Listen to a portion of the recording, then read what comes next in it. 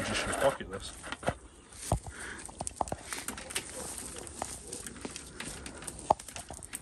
So this is why I spent all that money on mule gear. Yeah. Just to hang the lights off.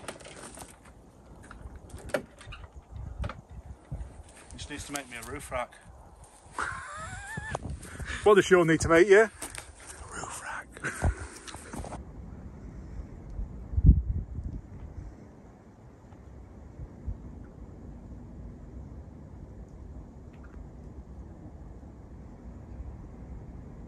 Quite like that one for some reason. I don't know why, it's absolutely no use as a camp light, but it looks Gucci, doesn't it? It's cool. Oh, chair friend. It's the only chair that splits back in like me though, isn't it? Right.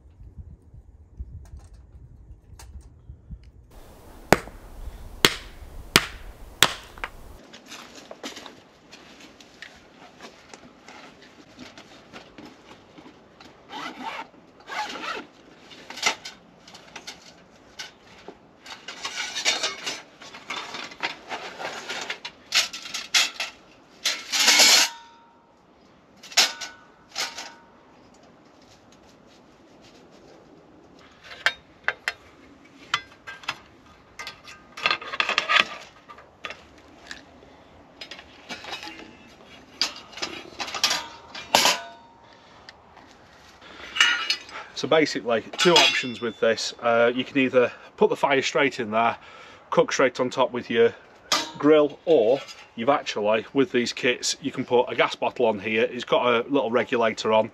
You've got a heat shield, and that goes just underneath. And yeah, you can just put your grill back on. As well as that, I bought, wherever it is, well, that's supposed to be at the bottom of it, I bought a hot plate to go on here, so you can use it as one giant pan.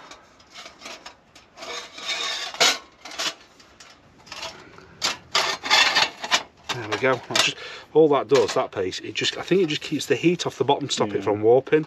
And it lets it all, yeah. It lets air come underneath it as well. It's awesome, awesome. How they make, it's one of them things, it's not the cheapest thing in the world, but how the laser cut that out of stainless for the money. It's, how much is it? I don't want to quote on it, but I think last time I looked, I can't remember if it's 120 or 140, but that's the table, the cooker, the grill, the gas bit, and then you get some tongs and things like that with it. Yeah, I like the Ridgemonkey stuff. It's one of it's not the highest end, it's not the lowest end, it's not the toughest, it's not the weakest, it just fits the sweet spot, doesn't it? Yeah. And it's compact and everything's square and packs. And you don't want the highest end stuff but swanning off into the woods and getting battered. Well, the highest end stuff also weighs a ton. Yeah, it does. I'll show you that thing that I've got in there. That's heavy. Mm.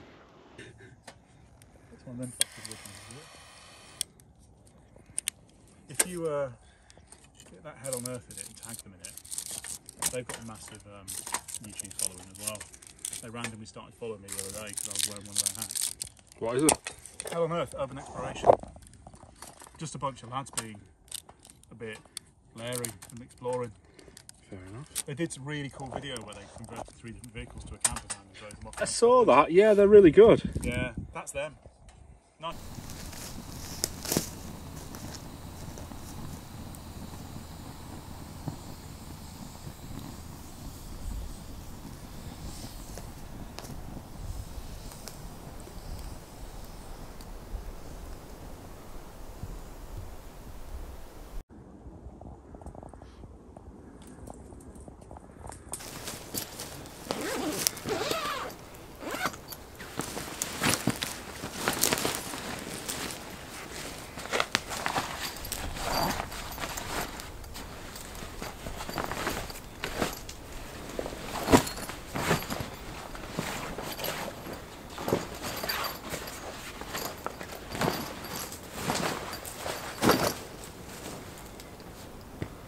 Beauty of this, all my bedding's already in it.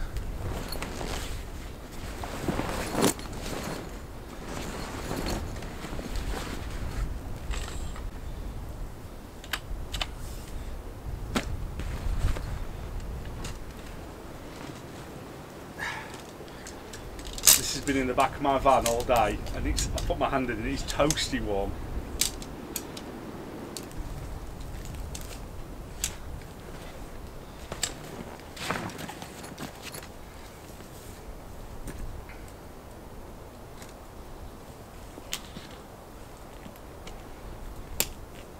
Be a weird angle for this.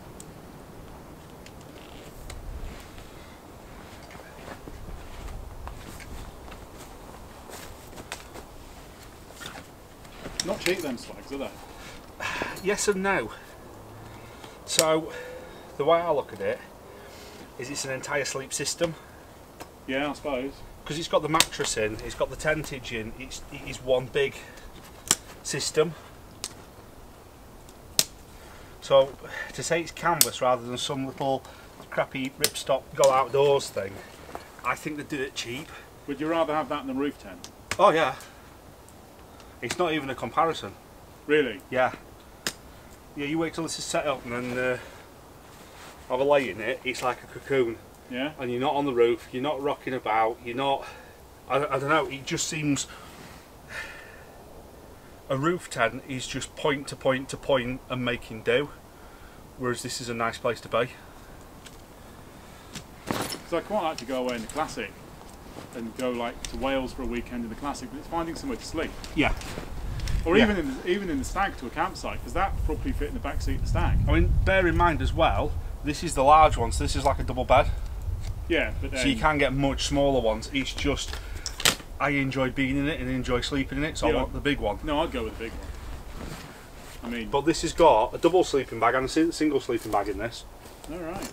Rolled up in its bag, which it looks massive, but like I say, if you've got a sleeping bag and a tent and a mattress and all your stuff all rolled up, I bet it's not that much smaller than this. No, it wouldn't be. Why can I smell sausages? Balls. That's a dad joke. Isn't it? An old dad joke as well, that's an old... Only the people in the late 30s onwards will get that one.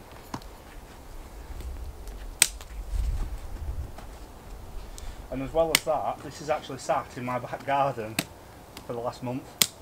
Really? Yeah, outside. Not undone, but in its bag. Yeah, yeah, but in its bag, yeah.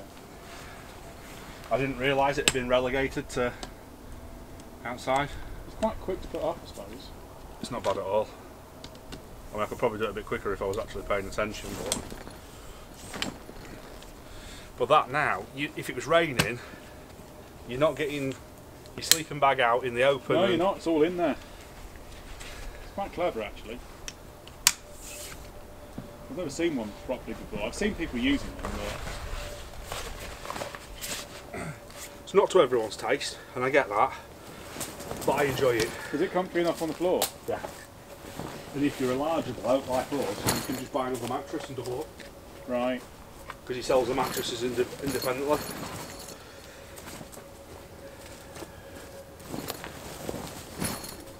And it's actually got little tent poles so you can have the awning out and the fly sheet. Nice. And I like waking up in the woods and just looking across the woods. It's not for everyone, but I don't know that.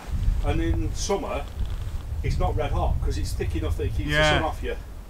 And it's never light in the morning. You know what? That's actually really nice. It's like a little cocoon. Yeah, Like a nest. That's the best way I can describe it. Stu don't like it because he feels claustrophobic. No, I don't like mind it. that. Yeah, I quite like that. And like I say, if you put the fly net down but keep the other bit open, Yeah. it's cool as fuck. Yeah. Sorry.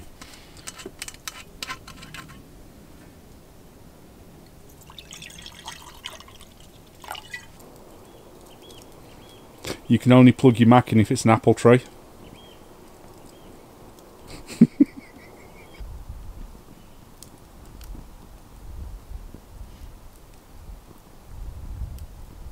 So we've had that on all night on that rope light, and it's charging your laptop now. We're on 98%.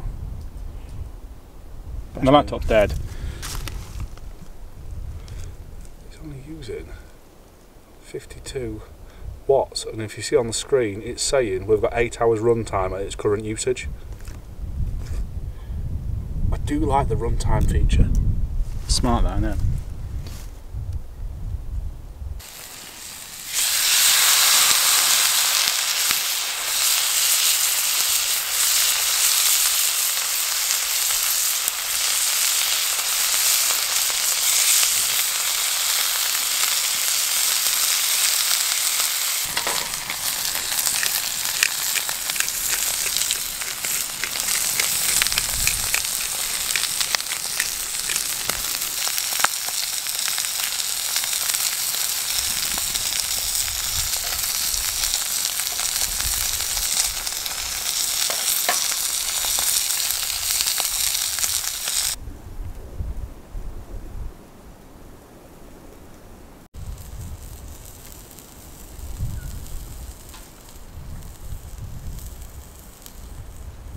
But the screen's been on the entire time, hasn't it? What's the power bank on?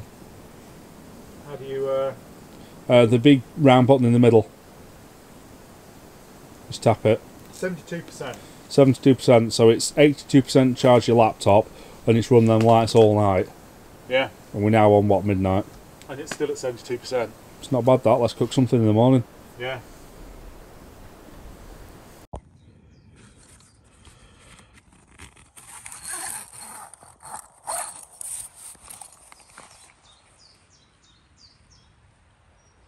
Good morning. Right, so I think I've woken up with a bit of a cold, to bear with the croaky voice and the snotty nose.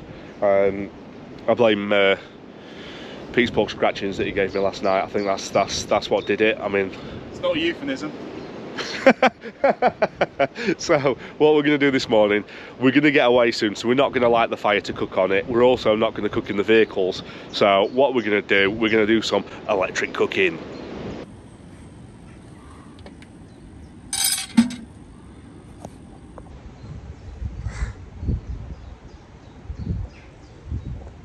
Not the best night's sleep with the wind and everything, but it's a night out. Here, mate. So what we've got here, we've got the small George Forman, and we've got the EcoFlow. So what we're going to do, I've proved that this works with the larger power banks, which it's a given. So we're going to try it on the smaller new one, because they've got the X-Boost feature, which it gives it that initial surge. So it's got 2 chances, hasn't it? I like the run bottle. It's placed. Yeah, it's scientific. Science. Science, bitches. Right, so straight away, we're going up to 521 watts. So it reckons we have got 66% left on this battery after running it all night last night with all the camp lights. Pete's charged his laptop up, I've charged my phone up and my GoPro up, so yeah, let's see. So that literally took a minute or two. Mate, this bacon is proper. Oh, it's decent bacon. If we're cheating, we'd use Tesco's bacon because it'd be cooked in 10 seconds. It'd evaporate. We're going to have to do 2 at a time, they're that big.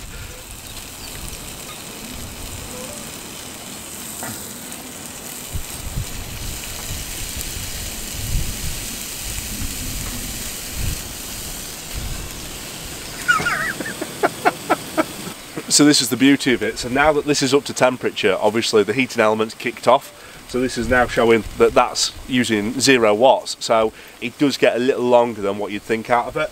And as that kicks in and out, it's going to use some, it's going to stop, it's going to use some, it's going to stop. It's not an efficient way of cooking. However, it is a very, very quick, lazy option. And it is a very good demonstration because there's nothing that uses power like electric heating.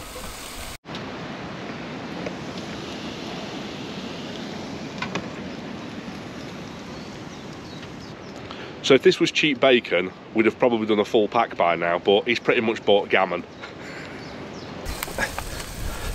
So yeah, as Pete was saying with this, although this is using quite a lot of battery, if you're on the go and you're travelling in a vehicle, once you get in the vehicle and you move off again, you plug this into your 12-volt socket and boom, it's charging again. So it's by the time you get to your next park up, your next stop, something like that, you're good to go for whatever you want, whether you want your lighting or cooking again.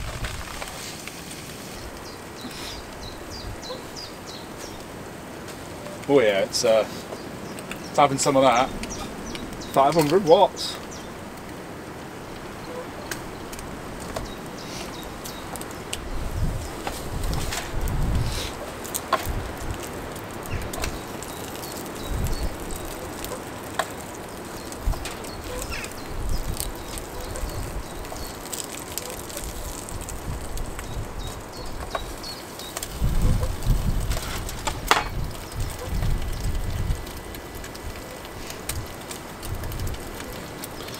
The other thing with this is on a sunny day, which definitely isn't today, you could have 200 watts of solar going into this.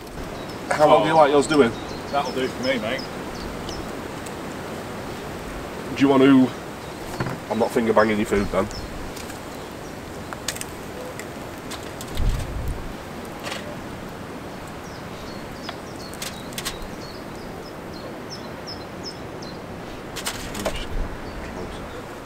Right, so that was, we're on 40% now, so that's used around 15% of the battery. Like I say, we could have done twice as much if it was thin bacon, so it shows that you can cook a meal on this. So I'm going to sort myself out now. That's what she said. Not that hot. It's been in a hot place.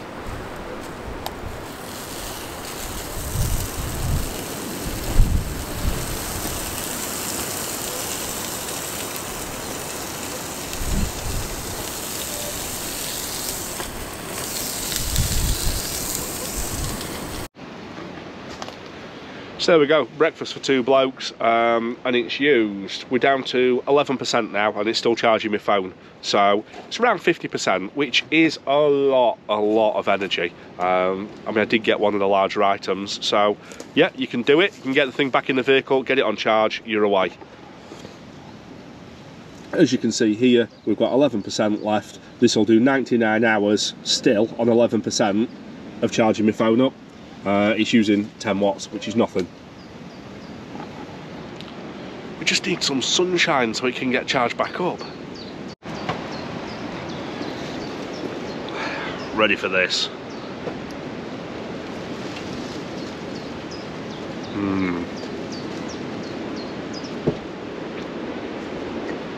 I really am missing bread. But I'm losing £1 a day. He's spoiling me. That's he's got his coffee machine on the go there, look. This is glamping. But we definitely need to paint the vehicles green, so it's tactical glamping.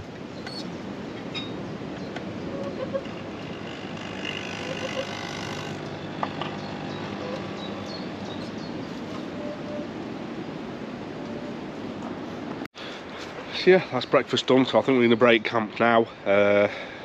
I can't think of any other kit to show you. I like to show you as much as possible, because when I got into this, you spend your money and you get something as best as what you know, and then you see someone else in the camp and you go, crap, I wish I'd seen that before because I'd have got that one. So yeah, swag performed well, can't fault that.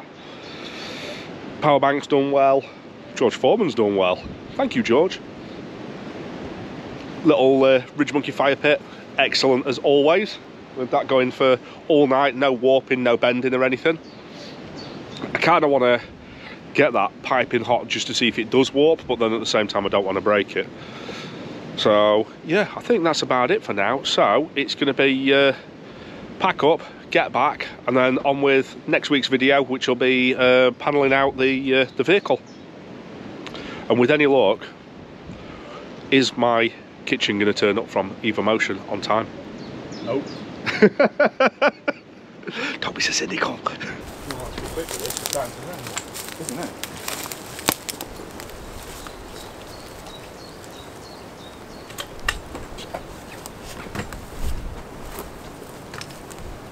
This has got the bedding in and everything.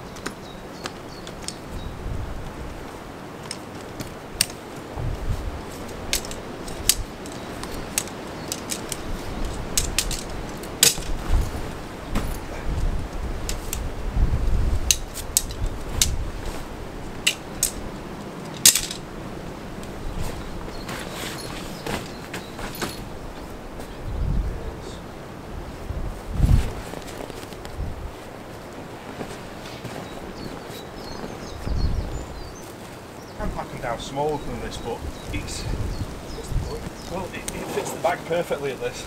Yeah, I do like that. That's why I don't like coming to this. End up spending money that I ain't got. But like that, realistically, if you do the ratchet strap that wide and then that wide, you get it down way smaller. Oh yeah, you pack it right down. Well, but you've got to go in the boot of the Range Rover with a piece of this.